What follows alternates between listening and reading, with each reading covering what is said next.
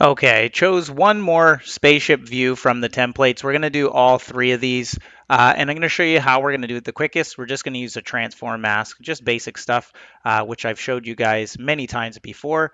What we're going to do is going to go up to our layer that we're using, which is the spaceship. We're going to right click. We're going to say add transform mask, just like that.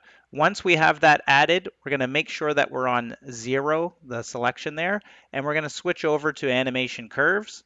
Once we're in animation curves, we're going to add a scalar property. So we just told Krita this is where we want the spaceship to begin. Okay.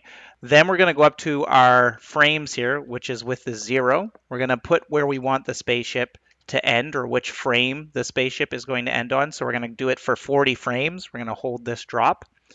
And then what we're going to do is we're going to now tell Krita where we want the spaceship to end. So we're going to select our spaceship, and we're just going to drag it right about here, and we also want it to be tilted quite a bit.